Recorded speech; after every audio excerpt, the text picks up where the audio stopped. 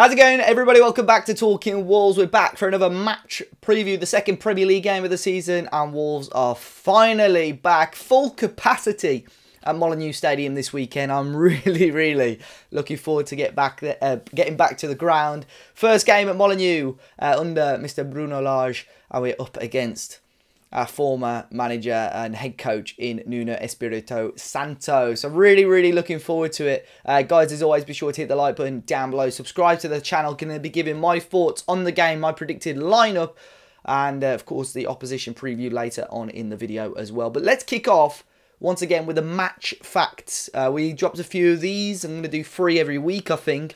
And let's start off with a negative one. Unfortunately, Wolves have won 1 of their 7 Premier League matches at Molineux against Spurs, drawing 2, losing 4, and it was a 1-0 victory in February 2010 thanks to a winning goal from David Jones. In all competitions, though, this will be the 100th meeting between Wolves and Spurs. In their last meeting in May, Spurs won 2-0, of course, at the Tottenham Hotspur Stadium, and they are looking for consecutive Premier League wins over Wolves for the first time since winning both meetings in the 03-04 season. And an even more negative one to finish off. Since Wolves returned to the Premier League in the 2018-19 season, they haven't won their first home league match of the season in any of their 3 campaigns. But of course, they're all under Nuno. We're with Bruno now, and we're looking back at that 1-0 defeat to Leicester City, where, of course, getting nothing out of the game is frustrating, but overall, the performance was encouraging. The second half performance, as always, seems to be much better, and that's what we saw again last week. And there's definitely positive signs to go into this game against Tottenham with. Of course, we're going to talk about Spurs a little bit more towards the end of the video. But it'll be really interesting to see how they react after losing to Portuguese side Paços de Ferreira yesterday in the Europa Conference League, despite having a fantastic 1-0 win against Manchester City on the opening game of the season. It's been very quiet on the transfer front for Wolves as well. We're hoping maybe this time last week that we could at least see 1 or 2 new players back in the squad.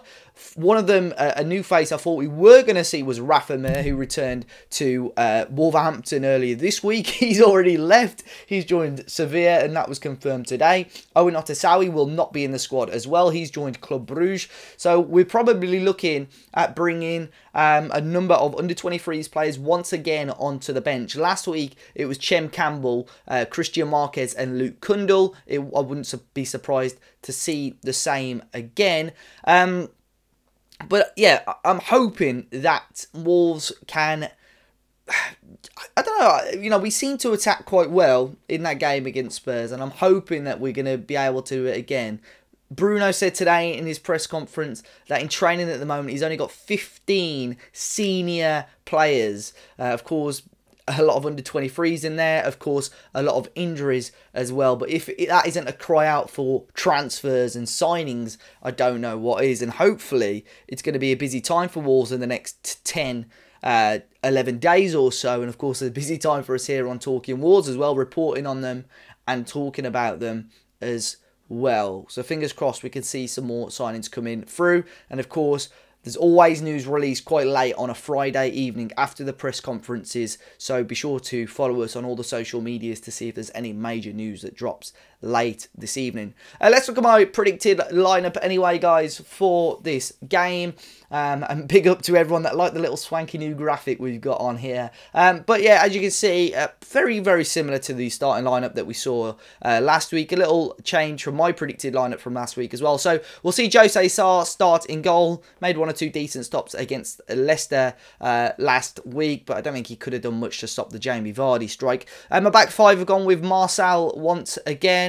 He seems to be the favoured left wing back over Ryan Aït-Nouri at the moment, but I'm sure we'll see Aït-Nouri against Nottingham Forest on Tuesday. The back 3, once again, Max Kilman, Romain Saiss and Connor Cody. Of course, we are screaming out for a new centre-back. There's been a few links over the last week or so, but hopefully we see some more players coming through. Max Kilman having a fantastic game last week against Leicester. A lot of people giving him the nod potentially for man of the match. And right wing back, I have put Nelson Semedo back in there, returning from his self-isolation last weekend. Played for the under-23s on Monday to keep that match fitness and sharpness up, and that does indicate that possibly he's going to start on Sunday, but Keanu Hoover, you know, put in a great performance against Leicester, to be fair, and has every right to be starting once again. I have put a middle two of Moutinho and Neves. It probably wouldn't be my preferred middle two. I think every time Dendoncker comes on, we just seem to be a stronger unit alongside Ruben Neves. And again, a central midfield partnership could be changed over the next couple of weeks. I think that's another position that Wolves, in my opinion, still need to strengthen. So I have gone with Moutinho and Neves to possibly just try and keep control of the game a little bit more. And then a front three of Francisco Trincao, Adama Traore, who was involved in a lot last weekend and got a little bit of stick for those chances he missed, but hopefully he can bag one over the weekend. And of course, Mr. Raul Jimenez returning to Molineux in front of a crowd for the first time in a long time. He's bagged in 3 of his 4 games against Tottenham Hotspur. So really hoping that we could see Jimenez grab another goal in front of the South Bank, in front of the North Bank, anywhere. Just hopefully we'll see him get on the score sheet once again.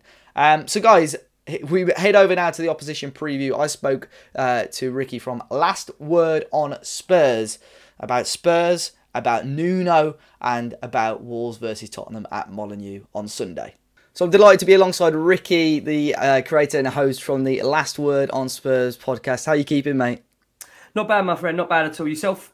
Yeah, all good. Thank you for joining me today. It's going to be a cracky game at Molineux on Sunday. And, I mean, you couldn't write it really. Nuno returning to Wolves, his first away game, our first game back at Molineux. And it's against somebody who's been at the club for a number of years. But it's been a crazy summer for you guys in terms of management, hierarchy, players.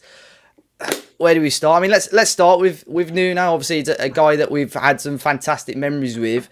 Probably not your first choice as manager. What was your opinion when he was appointed? Do you know what's funny, my friend? With regards to Nuno, for me, he was always a manager I actually admired from afar. I thought the first 2 seasons he did with Wolves was some great stuff. I thought you played some great football. I thought you were really well organised, quite disciplined. I think at one point you had the best defensive record in the league, I think just bar City and Liverpool. Mm-hmm. So from afar, I was kind of keeping an eye on him thinking, oh, do you know what? You know, this is when Poch was in charge. I thought as a manager there, that, you know, does seem to have got a real good connection with the fans.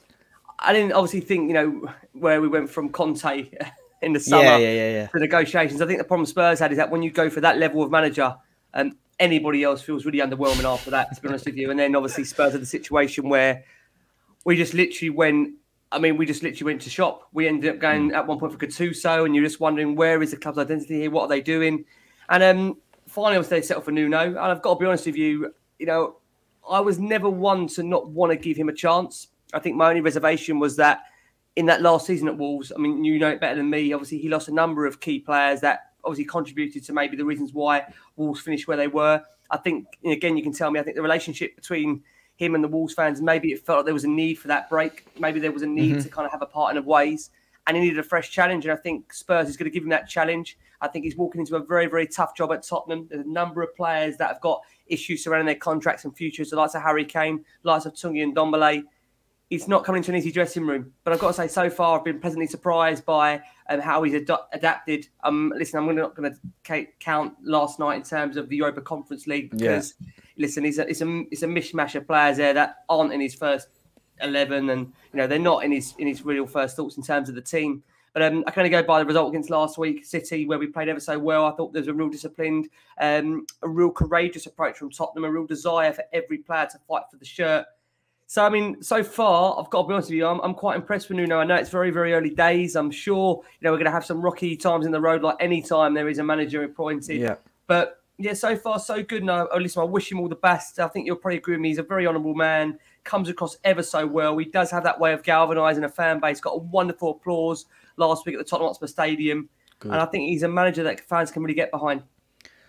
It's going to be intriguing on Sunday at Molineux because, you know, we had some great times with him. But like you said, towards the end, there was a massive split in our fan base. I think a lot of them sort of knew he needed to move on. A lot of fans, though, still wanted him to stay. So I am intrigued to see what the reception's going to be like. But like you say, he has got a bit of a job on his hands. In particular, I mean, you look at your transfer window. I've seen players be linked, be close to Spurs, not coming to Spurs. But the big one, obviously, which is everywhere at the moment, is Harry Kane. What's your stance on that, and where is it at the moment? Do you think he's going to be a Tottenham player at the end of this window?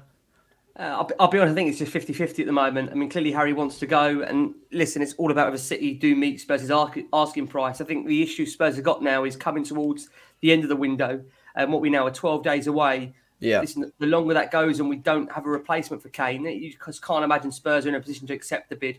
I've got to be honest, I think we've only got one recognised striker at the club. Hummelson's not a striker, he's a forward. We haven't got Carlos Vinicius, he went back to Benfica. So I think Spurs are in that position now where if they were to let Kane go, they're all looking for one striker. They arguably say we'd need two. Yeah. I think it's a situation for Tottenham where I think it's going to be very, very hard to even think about letting Kane go in this situation they find themselves in. Top player, last season smashed all the records.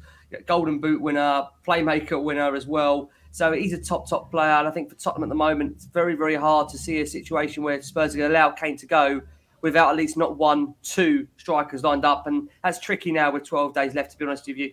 Yeah, well, other clubs are going to know that Spurs have got a load of money to spend as well, and that's, I suppose, the difficulty with that at the moment. So I think that's going to be intriguing going into the last couple of weeks of the window. But you mentioned it earlier, the defeat yesterday. Obviously, you look at that squad. Most of those players aren't your regular players or the players that we're likely to see on Sunday. Do you think that result last night is going to affect that first team squad going into Sunday? Wouldn't have thought so. I mean, like I say, he made 11 changes, so it's pretty much every player that played against City wasn't involved. And I would imagine that we're going to probably go with the same 11, possibly Kane being included potentially against Wolves on Sunday. I think the only thing that Nuno did comment on last night was that maybe the feel-good factor a little bit has been affected. But I mean, all I would say to that is that, it is a completely different 11. And that 11, that's not in his plans. So therefore, for me, I'm not going to be taking too much into account last night. I mean, Spurs have got a second leg to turn it around. You'd like to think home advantage and probably putting out one or two more senior pros will be enough to get them over the line. But I don't think there'll be a hangover against Wolves. I think I wouldn't say concern, but my only feeling on this is how he's going to approach the game. I'll be very interested to know if Spurs are going to apply a front foot attitude to Wolves, if we are going to go there, put 11 men behind the ball, try and soak up pressure, then counter-attack. I mean, no disrespect to you, mate. I think for Spurs in the position they want to be, if they want to be competing for the top four, they've got to be going to games like, Wolves at Molineux, going there to win it. I think Spurs have to have that attitude. And, as Wolves have come on recently in the last couple of seasons, although you had that disappointing result last week, I think you got a decent manager in charge there who's obviously ambitious in his own right. But I would like to think Spurs are going to approach the game with a view to win it and not to sit back. So it will be interesting to see, just how Spurs do line up ahead of this one.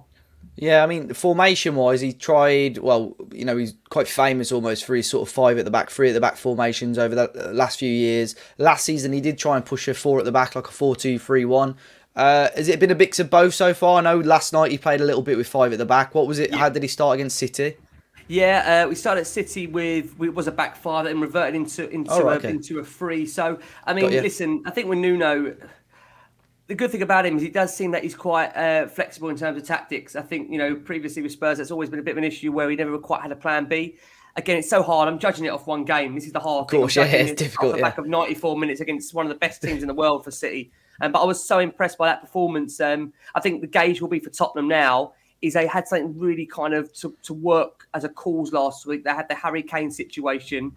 And they also had plan against the champions. This is slightly different for Tottenham because the Harry Kane speculation is slightly mellowed and we're not playing the champions. We're playing a Wolves side that, Wolves are at home, are always a difficult team.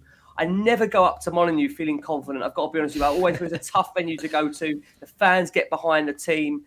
It's also going to be that new manager bounce as well. I'm not going to take much into account last week. It's a difficult fixture, Leicester away. There'll be fans that want to get behind the manager, show their support to him. It's obviously fairly new in there. So my worry is that we're going to be walking into a cauldron come Sunday. And I think there's going to be a lot of Wolves fans behind the manager. And it's how those Spurs fans cope with that and the players do as well. That'll be interesting how they do cope with that. And Ricky, if you had, if you were Nuno now, what would your ideal lineup be for the game on Sunday against Wolves? It's difficult. Do you know why it's so tricky for me to answer that question? Because obviously I'm not privy to what's going on at the training ground at the moment. There'll be players in there that I would want that probably aren't in the right frame of mind to play. The likes of Ndombele, the likes of Harry Kane. I think what Nuno has shown so far, that for him, he just wants players that are committed.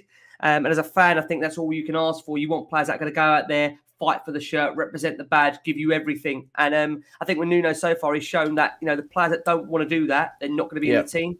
And for that, you have to back him. So if that means that we're going to start the same 11 that we showed last week against City, I'd go for it. I think if it was me personally, I'd probably only make the one change. I'd probably try and, I would probably, like I say, for me personally, take Bergwijn out and put Harry Kane up there and have a proper number 9 leading the line. But again, it's with Harry Kane, if he's in the right frame of mind. For me, he's the best striker in the world. He's Tottenham through and through. He's been at the club since he's 11 years old. I think there's a time where, look, he's still got a 3-year contract with the club. You have to respect that. You have to honour that. And he has to get his head down and work. And if the move comes for him, I've always said with Kane, if the move comes, I don't begrudge him with that move. I think the only thing I begrudge is the way he's gone about it, which has been so disappointing, bearing in mind the calibre of the man, really. Yeah, and I'm going to ask you an even more difficult question: score prediction, if you've got one for Sunday. Oh dear, I hate doing these as well. Yeah, do you know what? It's tricky. I mean, I'd love to sit here and say Spurs will comfortably win. I can't come onto all show and not back my team. So I'm going to go for a 2-1 Spurs win. I think we'll slightly edge it. It'll be a difficult game. Wolves will prove to be a difficult, stern test. But I back Nuno to make it back-to-back wins in the Premier League. And carry on what's been a real good feel factor start for Tottenham in the league. That's my go-to 2-1. I think it's a safe one. Both teams to score, but back your own team as well. It's always a safe one. Ricky, thank you so much for coming on Talking Wolves. I'll leave the links for Last Word on Spurs in the description of the video. Twitter, Instagram, Facebook and YouTube for those guys. But yeah, may the best team win on Sunday, Ricky. Thank you very much. Appreciate it, mate. All the best. Cheers. Obviously, all the best in the season apart from this game. Well, big thanks once again to the guys at Last Word on Spurs. I'll be sure to leave their links in the description down below. Fantastic podcasts that they do. If you are a Spurs fan and you don't already listen, to get involved. And that's all, guys. Score prediction from me. I know Rick said a 2-1 to Spurs. I'm going to go with the old faithful 2-1 Wolverhampton Wanderers. I predicted a 1-1 last weekend. I wasn't far away, but I'll predict a 2-1 Wolves. I believe that Bruno Lage can get us off to a winning start at Molineux, and fingers crossed we grab the 3 points, because that would be huge for us. As always, guys, let me know your thoughts and score prediction in the comment section down below. Hit the like button, subscribe to the channel if you're new, and until next time, I'll catch you all very, very soon.